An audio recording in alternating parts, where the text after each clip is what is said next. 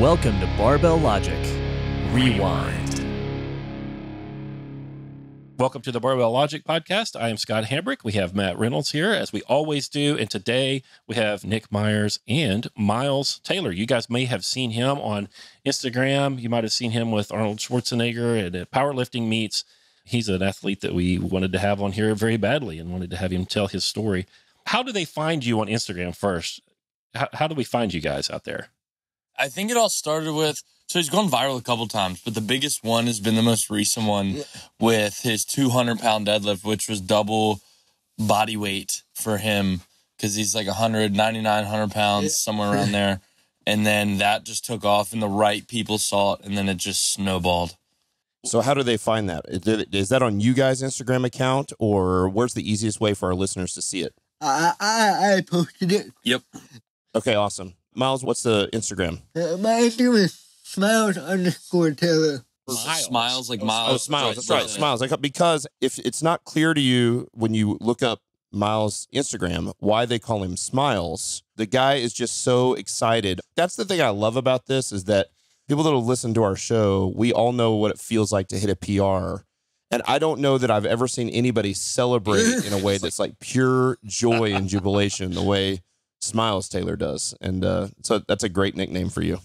Yeah, so a little background, if people don't know Smiles, he has cerebral palsy and is 24, and he's been working with his coach, Nick, here, and has been pulling some big numbers, and has pulled in front of Arnold, and has got, these jubilant PR videos out there, and you need to go watch those. And while you were in the bathroom, Matt, I've said, hey, Miles, do you have any trolls? And he said, tell him what you told me. We do have trolls. Yeah. He knows more about the troll than I do. Yeah, they're mainly like in the cesspools of the region of what you like to call Reddit.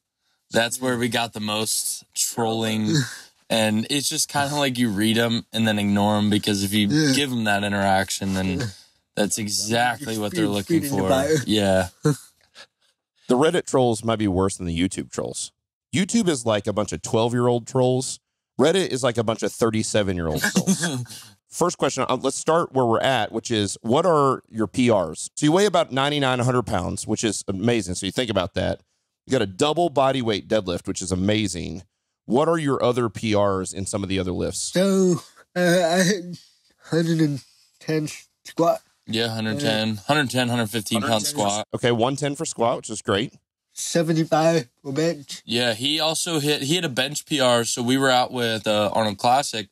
Our friends, we communicate with Super Training a lot, Mark Bell and all those guys. And we went and worked out with them after one of the days was all said and done. And he hit a bench PR out there in Ohio when we were training and hanging out with them. Overhead press and 50. Yeah, it's like 60 pounds. Your overhead press. I saw that you're starting to play around with some strongman implements, right? Yeah, a couple weeks ago I did a 83-pound stone. Oh, nice. 83-pound stone. That's platform. That was cool. There are a few things out there for people that are listening. So you guys may not know this. I won my pro card in strongman in 2006, actually at the same show with Brian Shaw, where I won the light heavies and he won the heavies. And he went on to become the world's strongest man numerous times. I went on to run a podcast called Barbell Logic. And so anyway, for those of you guys that don't know, picking up a stone off the ground to me is one of the most humbling, if you've never done it before, it's one of the most humbling things on the planet, because you'll be like, man, I can deadlift 315, 405, 500 pounds, whatever. And then you'll get a stone that is half of your deadlift and you can't break it off the ground. There's nothing to hold on to. It's on the ground. So a barbell is, about 9 inches off the floor. You try to pick up that stone and you're just like, nope, it ain't coming. So you pick up a 300-pound stone, you can pick up a 300-pound anything.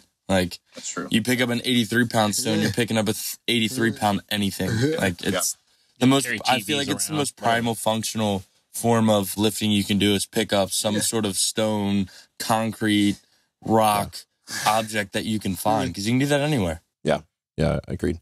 I always wanted to pick up like a 400-pound woman, like Brienne of Tarth. And so that's really why I did stone training, because I knew if I could pick up like a 400-pound stone, that I could clearly pick up a 400-pound. In her full suit of armor? Or yeah, maybe full suit of armor. Maybe not, because that stone doesn't fight back like she would. That's right. So what's Sir Brienne of Tarth now? That's right, Sir. That's right, Sir Brienne. So I want to know who found who first. So Did Miles come to you? Nick, did you guys know each other ahead of time? And one of the things I think is so cool about this is that, you know, here's what I love about Miles is that even though Miles has CP, he trains his butt off. Everybody thinks they've got their ailment. Everybody has their thing. Everybody has their bad knees or their bad back, or they've got fibromyalgia, or they've got whatever. And like, here's Miles out there with CP, and he's killing it and setting PRs and hitting big weights in front of Arnold Schwarzenegger. When you think of somebody who has CP, you don't immediately think like, okay, here's a guy or girl who can be a power lifter or somebody who actually does PR. So who had that idea first and decided to start to pursue that? Before the lifting, we were friends before anything. Since like middle school. Middle school. Oh, nice. We went to high school together. We had a couple classes together. So we've already had that friendship. And he went away to the army. Yep. For 4 years. Yep.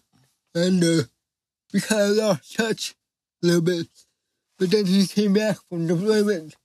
And we met up at college. And yeah, I got out of the army and I was doing my gen eds at the same school he was taking, like graphic design stuff. And I'm like, hey, why don't you come out to the gym and get some action shots? You know, I know you like doing sports and stuff. He's always been into sports. Well, that turned into coming out and taking pictures. He came out and did Maryland's Strongest Man. And then that turned into me and the owner, Brian Algeru, kind of looked at each other and we're like, we were doing stones actually. And we're like, how about we give him one of these medicine balls and see if he can load it? So a 20-pound medicine ball turned into a 40-pound medicine ball. That turned into a 50. Then that turned into a 70-pound stone. Then that turned into deadlifts. And here we are. Outstanding. How long ago was that? I know it's been helpful. How helpful has it been? More than a year ago.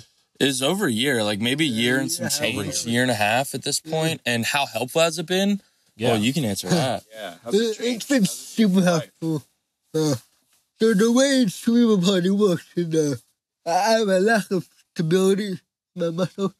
So it's hard for me to control my movements, my coordination, my body. So with lifting, I have to focus on every muscle. Like, it takes me like 3-4 times to get a certain motion down. But if I focus my body, focus my mind, and get my muscles to do what I want, it's firing on all cylinders. And I'm able to do things that maybe like a year ago wasn't even possible. I wonder, have you seen an increase? Are things like everyday things, like just walking or running or doing sports or doing physical things, have those things become not necessarily easier, but have you seen an increase in the efficiency of your motor patterns on non-lifting things because of your lifting? Yeah, I mean, like, so walking, I'm like hiking, I become more confident. One of the big things that I wanted to do, one of the big goals I told Nick like a year ago, I wanted to be able to pull back my compound bow.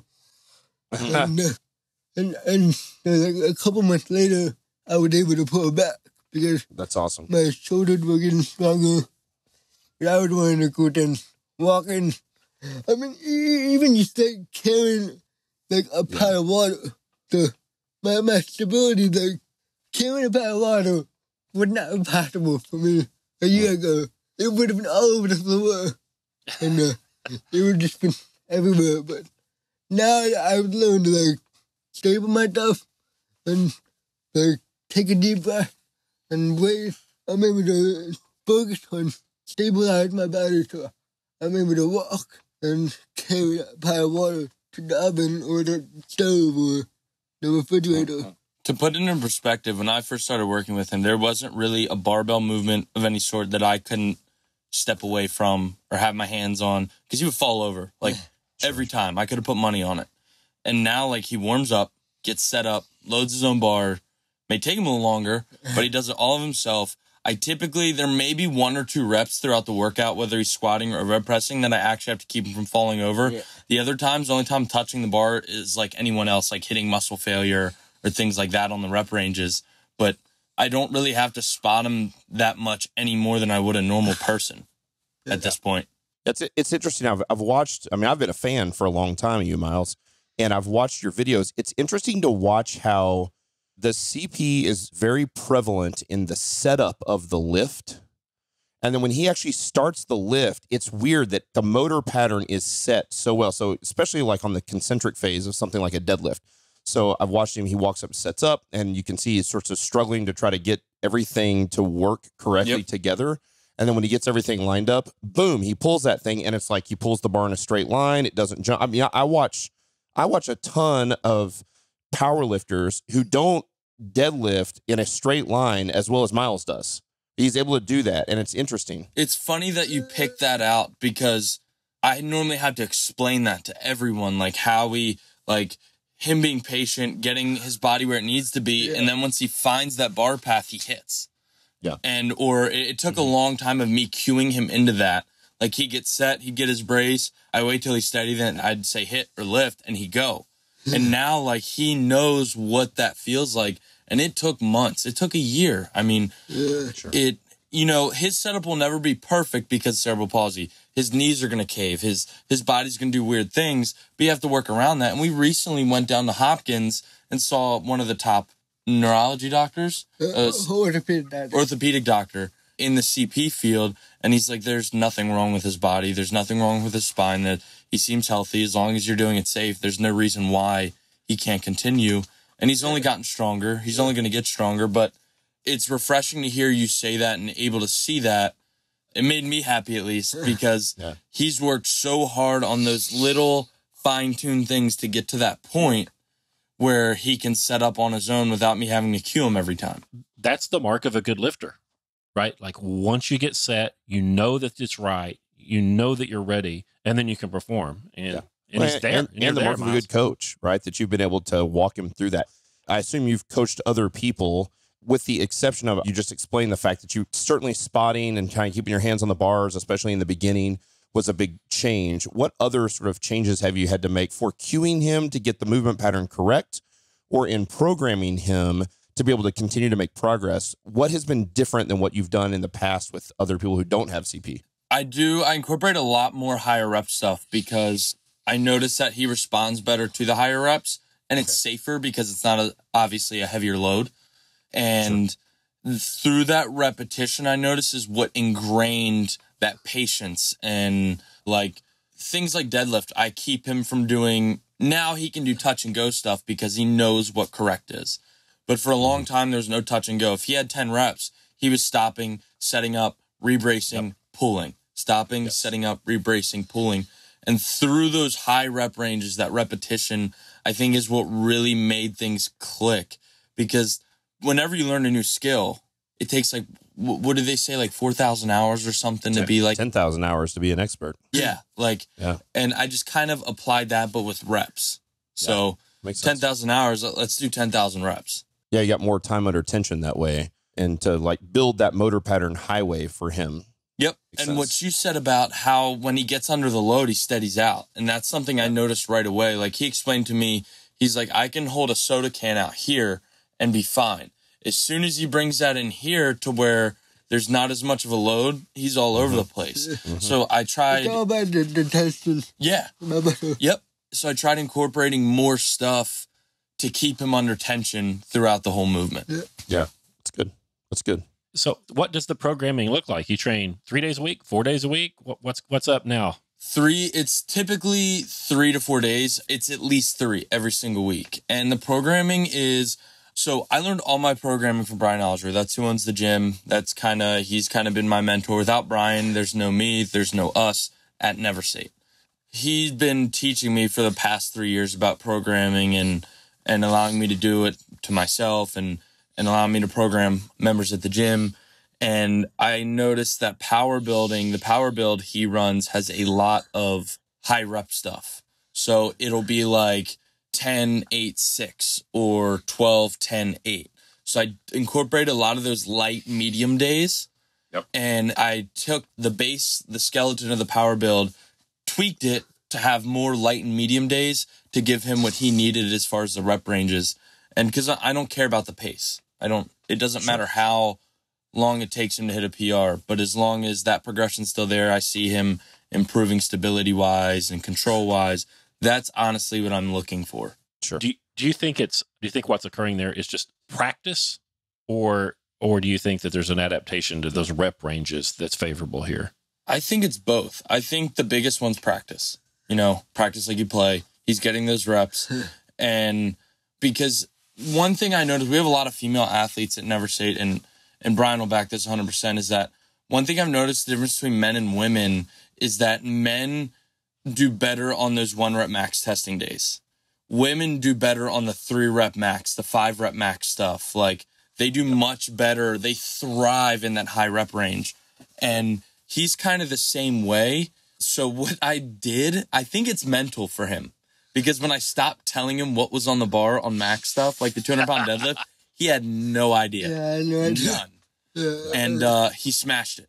So, but when it comes down to the rep stuff, when I get him doing 10, 12 reps, he's like a machine. That makes perfect sense. By the way, we come from different backgrounds, and we've really discovered the same thing, that men, obviously blanketed statement here, that in general, men are going to have better neuromuscular efficiency than women are, right? Just because they have testosterone, even from like in utero, it's easier to set that motor pattern highway for men. And it just makes sense that a person with CP is going to have a lower amount, even significantly lower than a typical female, of neuromuscular efficiency. And so you have to work more on establishing that motor pattern efficiency, especially if you think about the other end of the spectrum being like a very genetically gifted athlete. So somebody who's going to have a 36, 37-inch vertical without testing the thing, the kind of guy that goes to the NFL, they can wire that motor pattern. They can set that highway very, very quickly, right? If I've worked in the past with like people who have been gymnasts and they've done gymnastics since they were 2-3 years old and now they're 17,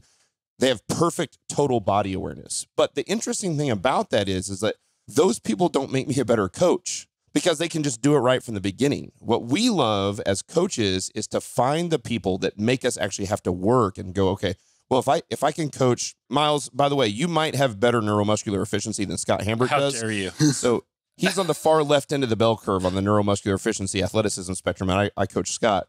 But no, those guys make me better coaches. And so I think it's clear that you guys have a very symbiotic relationship, that Nick, you've helped Miles become a better athlete and a stronger athlete. But I know that you would say that he's helped turn you into a much better coach, and not just for him.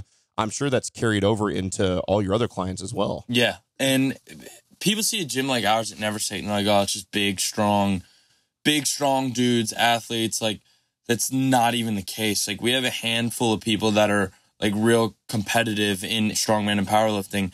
Everyone else is like, Brian's dad's 64. Yeah. Never really deadlifted in his life, and he's like 30 pounds off like a national record. We have soccer moms. We have 2 people like Katie and Carla who have never done anything in their life, and now they competed in their first strong woman competition last month in the Masters, and they did amazing. They did they set personal records, and it's people like that who make you a better coach that have never done it, because you really have to approach it in a different manner than you would with someone who has lifting experience. You have to kind of revamp how you coach, because the whole cookie cutter thing does not work. It doesn't. And if that's what you're doing it wrong. And I'm not some specialist with CP or some amazing coach. Like, I just genuinely care. So I try and kind of test the waters. I throw some things out there and see how they respond and adjust accordingly. Like, okay, like kind of process of elimination a little bit. Yeah, I love that the background in your story is that you guys were friends first.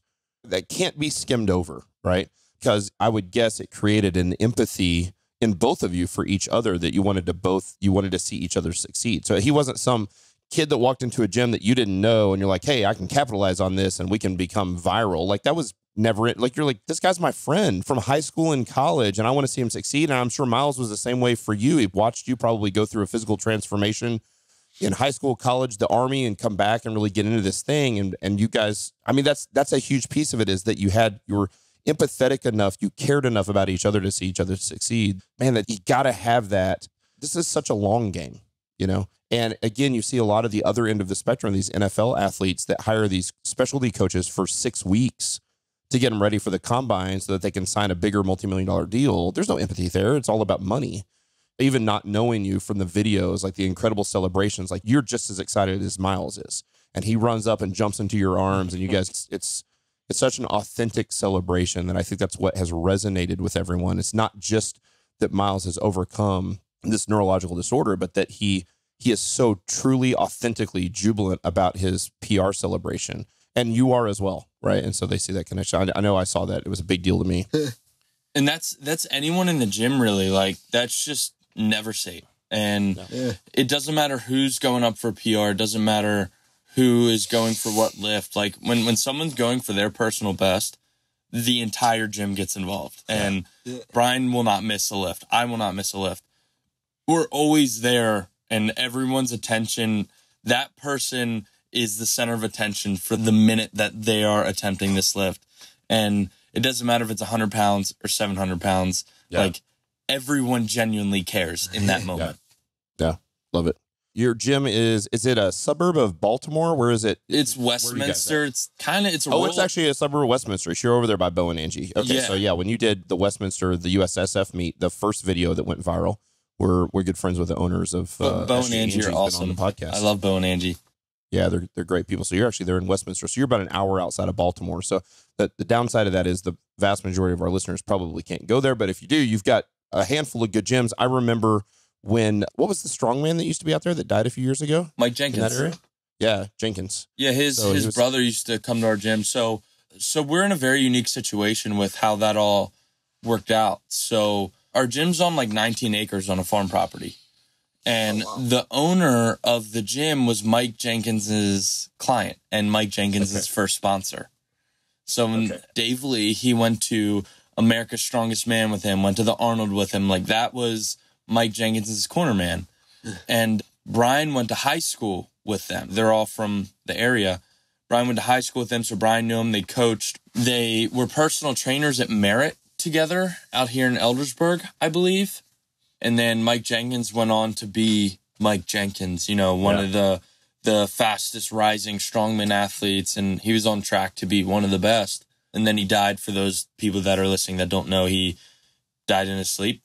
And that's kind of what spurred Brian to getting into strongman, because Mike Jenkins was trying to get him to do it, and then didn't do it. So he started Never Say, got into strongman, and became one. Like, he's such a brilliant programming mind for this sport and just strength in general. He's just got the mind for it, and he has projected and embodied everything that Mike Jenkins was with the sport, because it was big fat strong man. Well, Mike Jenkins was a big dude, but he can move. Like, if you watch videos of him, he can move, and there's still remnants of him in our gym. Like, we have his 1,000-pound tire. We have his Slater bell he set the world record on. There's a big poster of him with Rogue with the stone on the shoulder that's at the gym. And, we have still standing connections from that time. We still talk to Kerry, and Brian Shaw's a friend of ours. Brian Shaw's coach, Andy, actually trains at our gym. And so it's that initial relationship has spurred something so much bigger. What I love about it is that you guys, blue collar, rural Maryland, had just bred these hardworking dudes and women. This atmosphere has given rise to a tremendous amount of athletes and lifters. If this has happened 30 years ago, nobody knows who you guys are. Yep. And the amazing thing about technology today is that your story can be seen and be inspirational to literally the world, all over the world. So I want to know I was going to say, you got a question, Scott? Yeah, I want to know. I want to know what's next. I was going to say, what's the next competition? That was one of mine, and I've got an even better question after that. So what's the next competition for you? We had that one in April, but we had all that stuff come up with the Arnold, and then going out to Nike headquarters kind of interrupted training a little bit. So we're kind of just playing that by ear. Yeah. Miles, do you want to do powerlifting or strongman? Do you want to compete in like a strongman competition? Have you thought about doing a strongman comp? I would love to do a strongman competition someday. That'd be awesome. We're still trying to work some. I haven't done certain implements yet. But, yeah, man, I would love to do a strongman competition someday. So you got to meet Arnold, and I want to know if his hands are sweaty. You shook his hand. You got to shake Arnold's hand. We haven't got to. What did you notice about shaking Arnold's hand? It's big. It's big. I bet. That's a jack dude for 72. Yeah. I mean, yeah, he was just so cool. We had to eat breakfast with him. Breakfast, Oh, dinner. nice. Dinner. Yeah. I got to meet him a few years ago at the Arnold. I got lucky, and we were at the Arnold, and of course, he's just surrounded by everyone. You can't really hardly eat unless you're a big star like Smiles is. You don't get to really catch him at the Arnold because he's surrounded by Secret Service agents. And we went and ate lunch one day. I didn't want to go eat lunch really close to the Arnold because I knew it was just every restaurant around the Arnold would just be packed like crazy. And I didn't think about this. I just wasn't thinking. I got on TripAdvisor and was looking up great restaurants in the area. And 5 miles away from the Arnold, there was a German sausage house. And I was like, well, yeah, let's go there. So we had sausage. And so it would go through, and it was like this massive buffet, and they had like 18 or 20 different types of sausage and sauerkraut, all kinds of cool stuff. And all of a sudden, we started seeing Army guys in fatigues show up about 10 minutes after we got there. And I was like, wait a minute, what's going on? And the next thing I knew, Arnold comes in, sits down the next room over, and they give him an entire private room all to himself. And I came in, and Arnold posed in a selfie with me. We got a spot with Arnold, so it was a blast out there for sure. So here's my last thing I want to know. We asked about the trolls. You guys have blown up big time. I want to know about, do you have the girls knocking the door down, Miles? You got a bunch of suitors now that want to take you out on dates? Yeah. I've had a few. I've had a few people that will you go out with me, or will you marry me? Whatever. Whoa, you got some proposals. You did. Yeah, I did. Yes. I'm shooting wisely. Choose wisely. That's right. You better choose wisely. I've been trying to talk him into a Russian mail order bride, but he's not going for it. Sounds like he can get one without. I know free. you don't have to buy one. He's got enough suitors. He can just he can choose wisely. Picking duck, goose. That's right. Well, thank you guys so much for coming on here. You can go find Miles, and you should, on Instagram at least. Go to @Smiles_Taylor. He's a TAYLOR kind of Taylor. Also follow their gym, Neversate, NEVERSATE. You can follow them on Instagram, and they've got YouTube channels. And go support these guys in what they do. You can go to theloyalbrand.com and get some Smiles swag and support them on what they do. Is there anything else you guys want to promote? I do a YouTube channel as well. Whatever we have going on, that's where I put all the content from. So my YouTube channel, my Instagram, pretty much the same. My Instagram is @uncle.nick, no K. And then my YouTube channel is just Uncle Nick. He's got that great Russian Eastern Bloc. It's not Nick, it's Nikolai. Yes. Right? Right. My dad was born in Greece, actually. It's Greece. Yeah, the spelling's a little different than Russian. My dad was born Nikolai Kantolopoulos. And then when he was adopted, it got changed to Michael Myers, so I got Nikolai Myers. That's bullshit. Yeah. Well, hey, thank you, gentlemen, so much for the hard work that you do. And I want all of our listeners to go follow these guys. And I want you to, when you guys are on Reddit, if you see somebody trolling this guy, dox them and attack them roundly. We're gonna mobilize the troll patrol and attack these trolls. Hey, what's your excuse? That's my big deal with an episode like this. Like, you've got your excuses that you make up for why you can't train, what hurts. Here's a 24-year-old kid with cerebral palsy who comes in and kicks ass 4 days a week in the gym, works harder than you do, sets PRs. You don't have an excuse. You get in the gym. If you're not a quadriplegic, you should be in the gym doing what you can to hit PRs on a daily basis. There's still quadriplegics out there hitting the gym. That's probably true. That's right. Doing those neck raises. Yeah. So something. No, you're exactly right. It's pretty rare that you should have an excuse to not train. So guys, thank you so much for being great role models for our listeners and for everybody else. Wish you the best of luck. Thank you so much. I want to have you back on the show in another year and talk about how much the PRs grow and the neuromuscular efficiency get even cleaner and tighter. I think that'd be really cool. Yeah, absolutely. Stay in touch, guys. Thank you.